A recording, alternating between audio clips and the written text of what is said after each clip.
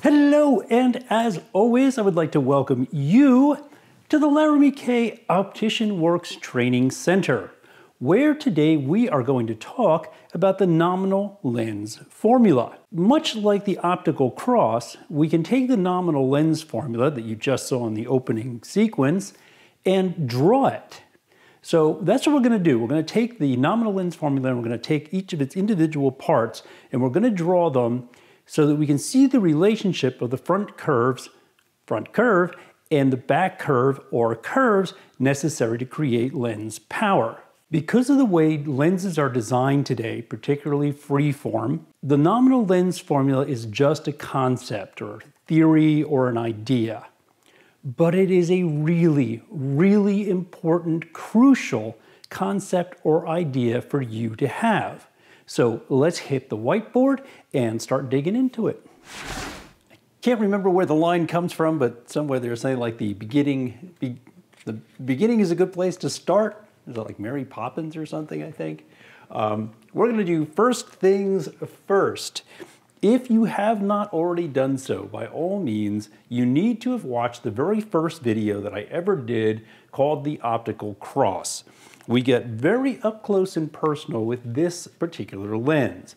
It is a -5, -2. In fact, there's the package that it came out of. This is actually the lens. It is actually a -5, -2. And really briefly in that video, I talk about the fact that that lens will have a curve on the back side that will create the -5 power. If I did flat transposition, the other point on that lens is going to be a -7, and there's a curve on the back side that creates that. But you need to watch that video and then come back here and pick it up from there. The nominal lens formula is this, and it tells us that the power of a lens, dl, is equal to the front base curve, the curve that is on the front of the lens, added to the back curve, in the case of a spherical lens, or the back curve combined with a second curve for something like this, which is a spherocylinder lens used to correct for astigmatism. It's going to have two curves on the back. Everything we're going to be doing here is working off of the nominal lens formula. We can draw the nominal lens formula like a lens. We can make this the front, and we can make this the back. That is known as toric transposition. However, I tossed that word around a little bit on social media lately, and nobody really seems to know what it means anymore. So we're just going to say we're working with the nominal lens formula. We're going to dissect this. We're going to solve for that when we have that when we have that and that when we have that and that. Okay, so that's where we're headed with this. We're going to have 4 installments. If my front base curve, it is always going to be a plus.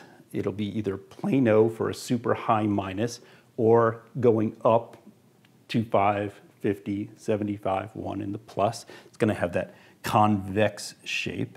And then depending on the powers required for the lens that has been ordered, I'm going to have to grind some curves on the back to create them. The more shallow curve on the back side of a lens is called the toric curve, and you definitely want to know all this, so pay attention here.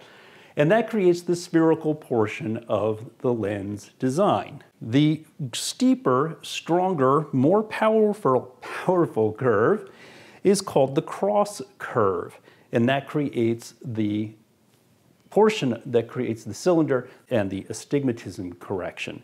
Those will always be minus in relationship to the plus front base curve.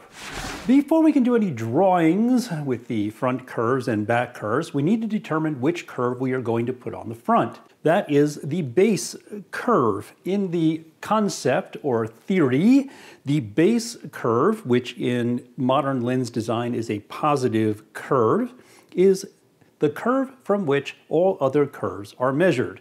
We must know our front curve before we can decide which curves we need to put on the back to get the powers that we need. We can do that in a couple of ways. These, again, are concepts.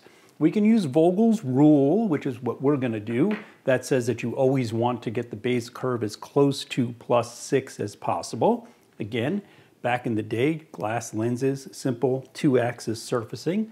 That was a great rule. You can also use Shearing's ellipse. That's how you spell that. That's a fellow's name, I believe. And of course, there are base curve charts as well. Conceptual, certainly going to want to know this. I've got a lot of this stuff on the Optician Works website. So if you're taking any exams, I would certainly know this stuff. There is Vogel's rule. Notice that it is different for plus and minus powers. So let's go through it. For the prescription of -5, -2, that first one that we have, to reach the base curve, we take our spherical equivalent, which is our -5 plus our -1, gives us -6. We take half of the spherical equivalent, which is -3, and we add 6 to it. We end up with a base curve of +3. That is going to be the number on top that we start working with in the next video. Still minus, spherical equivalent, -1, half of that is -50, added to that gives us -2.25. Because it's a minus prescription, we take half that value, -1.125, and we add 6 to it. That gives us a base curve of +4.87. For simplicity's sake, since this is all conceptual, we're going to round that up to 5 so that the math stays easy. For a plus prescription, we take the spherical equivalent, which is our +0.875. We do not take half of that amount. We simply add it to our 6 for a base curve of +6.87 or 7. So I will see you next week. We'll pick up right where we left off. We'll take our base curves, we'll put it on our conceptual drawing and figure out what curves we need to put on the back to work backwards and reach that -5, -2, -175, -1, and our +150, -125. Thank you so much for watching. If you're watching me on YouTube, make sure you hit that subscribe button down there in the corner. Do it right now. And if you're watching me on Facebook, please share this with as many people as you can. Thanks.